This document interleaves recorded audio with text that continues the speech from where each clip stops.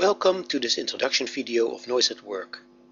This video will show the basic functionality of NoiseAtWork.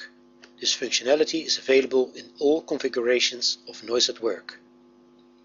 First, I start by creating a new project. Then I select a drawing. A drawing can be a cut file, like a DXF or a DWG file, or an image file, like a JPG or a BMP file. In this case, I'm going to use a CAD file, the demo drawing file. After selecting the file, it is shown at the right hand side. The drawing can be shown in color or in black and white, and with or without text.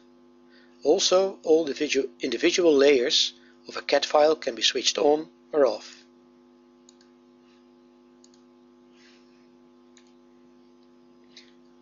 Left, you see the project bars. They represent the project flow, like project info, drawing, workspaces, measurements and contours.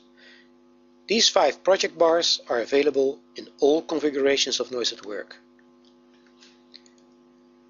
In the drawing you can zoom in, you can zoom out, and you can pan your drawing by using your mouse and the scroll wheel. Next, I'm going to enter the workspaces. A workspace is an area in which people are working and where NoiseAtWork can show the noise contours. I click on the button New and start clicking on the corners of the workspace. NoiseAtWork automatically snaps to the background CAD file. This makes the entering of a workspace very easy. I've just entered my first workspace, the factory.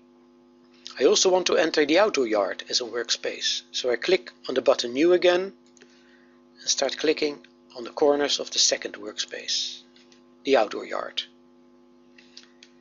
Next, I'm going to enter the measurements.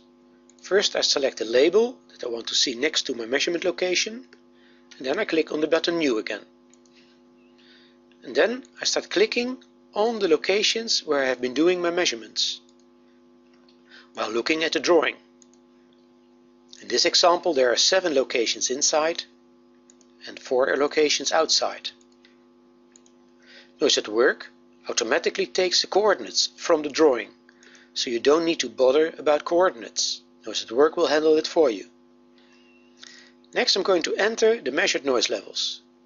For instance, 82 at location 1, 84 at location 2, and NoiseAtWork will automatically show the noise contours based on the entered values.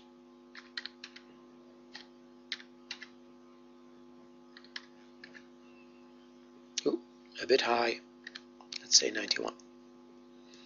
Outside, the noise levels will be a little bit lower, 79, 81 to 78. Instead of typing in the noise levels manually, I can also copy and paste the noise levels from Excel.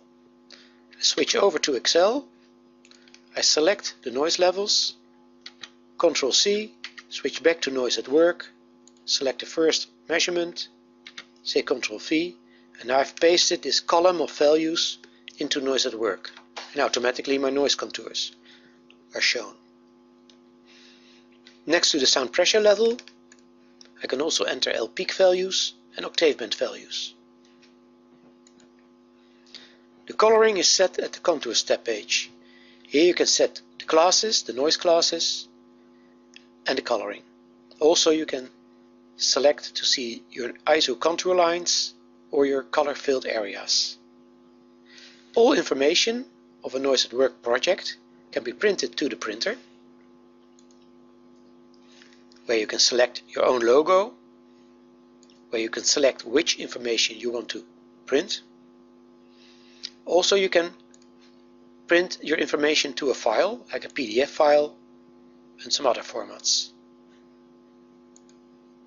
Also, you can export your noise contours as a shapefile or as a DXF file. Also, you can save your noise contours as a high resolution bitmap. And here you can define your own resolution. This concludes the introduction video of the basic functionality of NoiseAtWork. Thank you for your attention.